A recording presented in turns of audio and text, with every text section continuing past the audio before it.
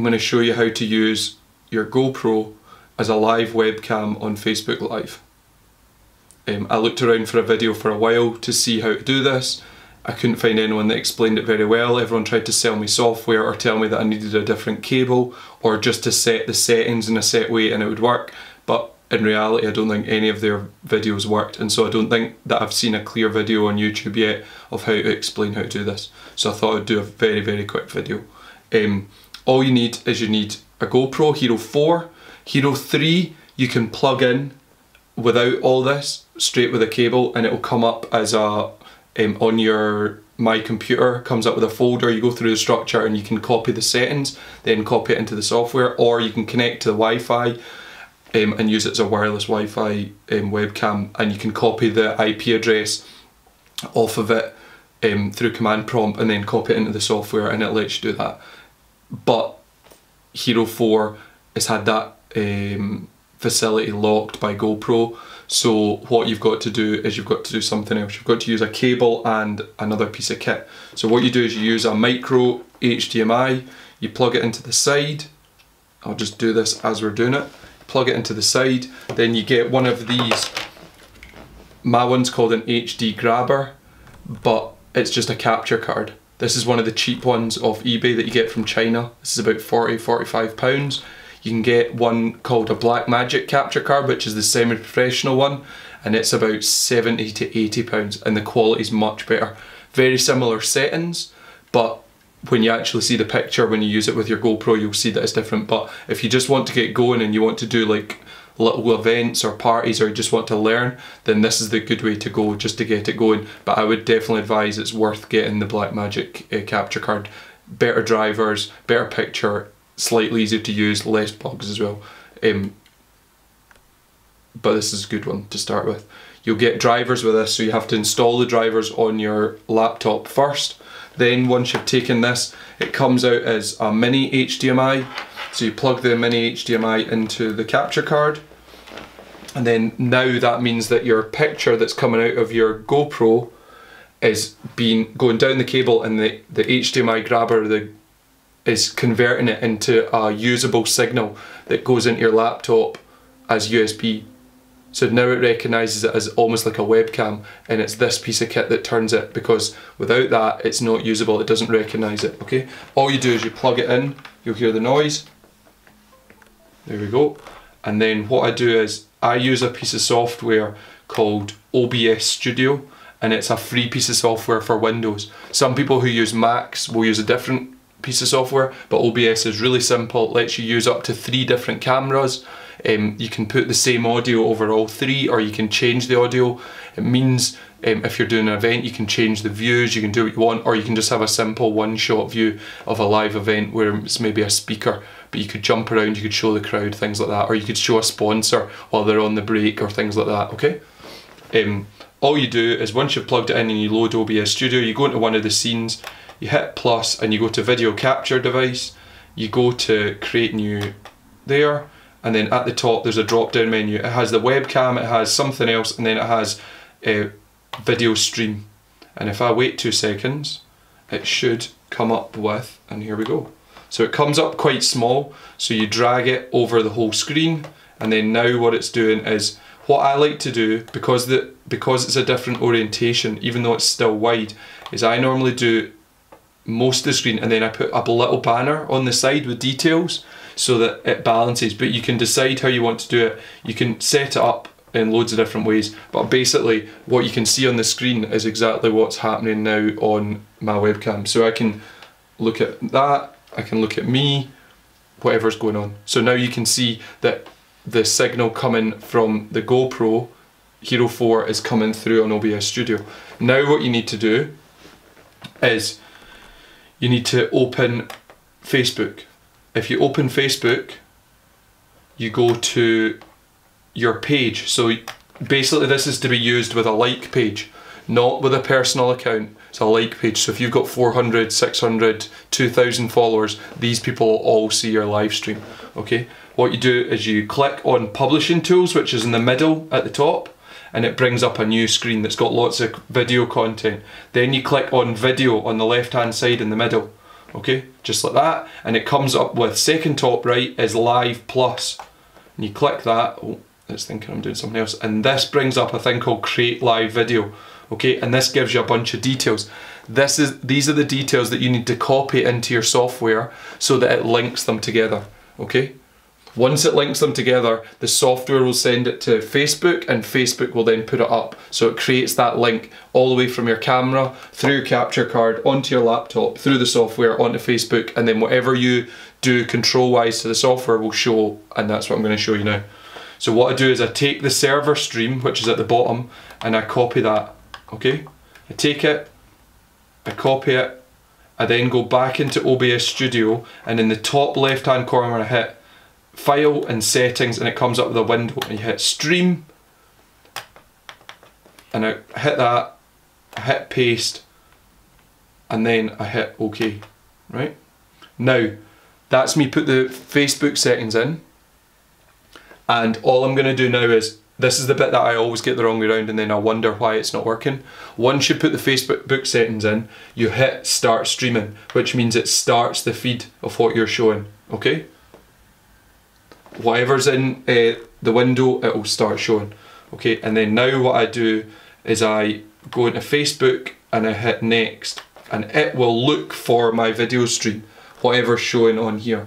Fetch and video stream, fetch and video stream, can take a few seconds, and it should find, here we go, preview, and what's actually happening is I have it on the wrong thing. So transition, that's it switched over. It's now picking up actually the audio from the GoPro.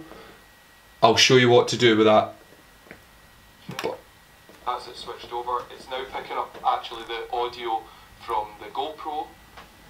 There you go. And on the screen it's showing it. Right, what I'll do is on OBS I'll mute the audio so you don't have to hear me and my rubbish chat.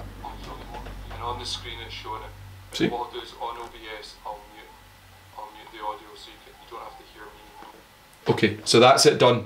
So you can see now on Facebook it's showing the preview of what I'm showing, and it's got 4 or 5 second delay, something like that. You saw that coming up. Now what would happen is all you do is literally hit go live and it takes it live, okay? And that's you.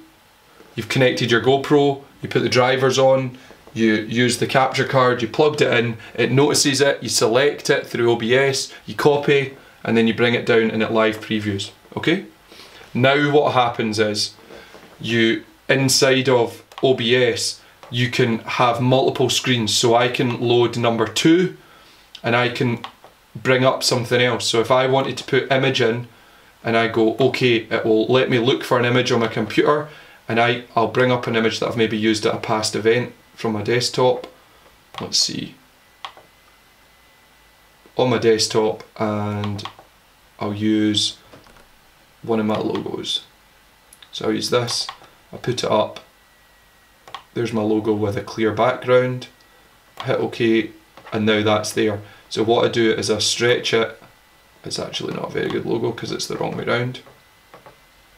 But then all I would do is, if you see on Facebook, it's previewing this. Now if I do switch transition and it goes over to that way, it switches them round because the one on the right is what's showing. And what will happen is, watch this, the stream will change. There we go. Okay? So what you're doing is you're controlling what screen, and you can preload as many of these as you want, so you could have different cameras, different pictures, whatever's going on. We'll put it back to transition so it's on video. Okay? Right. That's the basics. I'll put in the description below some tutorials of how to use OBS a bit better, maybe add some extra features. I'll also put some Facebook Live stuff on. I might even put some of the examples of the crap videos that people tried to say how to make these work when they didn't have a clue. And I'll put a link to how to buy a capture card and how to get the Blackmagic one that's even better, that you really want to save up some money and get, and I should really buy one. But here are a couple of my pieces of advice. Number 1, get an external sound card.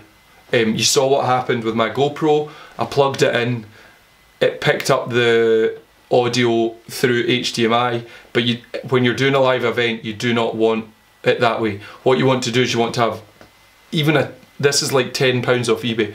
If you're serious, you're going to get a 80, 150, 200 pound sound card, and that'll let you take the sound off the mixing desk that the guy who's doing the sound can do. You just literally send it across and it'll plug in, or you can plug in a microphone if you wanted to straight to it, or you can plug in like a DJ mixer at an event, anything you want, but it puts something between the person who's making the noise and the laptop, and it means that you have some control. The more complicated your sound card is, the more settings you'll be able to play around with on the laptop. You do effects, whatever it's going to be, but it works really well because most of the time you're doing these events, the most important bit is the audio, okay? Secondly, if you're using GoPros, you want some clamps, some really, really good, very flexible, can do anything clamps. I use this one to attach to a table. I would also advise to maybe get 1 or 2 of the actual technical looking clamps that you can put onto a lighting rig or onto a stage or onto someone's chair, or maybe onto the side of a speaker on a handle. What will happen very quickly is you will get 2 or 3 cameras and you'll jump around looking at someone straight on, looking at side on. You're doing an event, you want a right side, a left side and a middle. So you'll need 3 sets of clamps. The third piece of advice will then be you need 3 sets of cables. Okay, you can use signal cable. The problem you're going to have is the battery only lasts for up to 2 hours. Okay, roughly 2 hours. So if you've got an event, like a sporting event that's going to last 3 hours, if you've got a live music event that can last 4, 5, 6 hours, you're going to have to run power and signal to the GoPro. So you're going to need 2 cables times 3 if you use 3 cameras. So that's the last thing you need to buy, okay? So number 1, sound card. Definite sound card with cables. 2, clamps. And 3, cables. Power and signal, okay? So once you've bought a capture card and you know it's working and you've found your free software, then try and expand a little bit and get all these things in.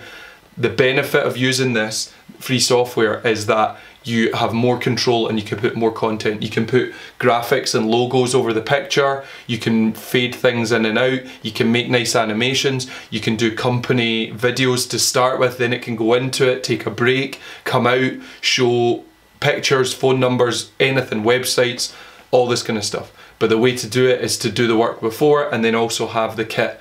It's not an expensive bit of kit. If you think you could be live streaming to thousands of people and it costs you maybe £400 or $400 in kit for a whole setup brand new.